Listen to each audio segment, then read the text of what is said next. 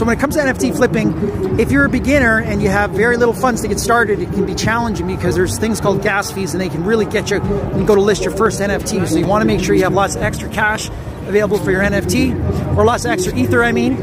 Of course, there's two networks. You can go on the Ethereum network or you can do Solana, and the gas on the Solana is much cheaper. The first time you list on the OpenSea network for Ethereum, they will take a one-time fee as well, which is very annoying. So you need to make sure you have extra cash for that. But yes, there is people making a ton of money on NFTs. It is legit, and I tried it with one NFT. I bought my first one, and I broke even.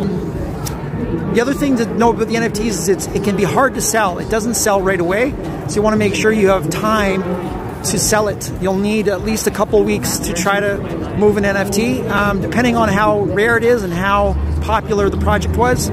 So things to think about is, one, you want to make sure that you got a rare one. If it's not a rare one, it's going to take longer to sell.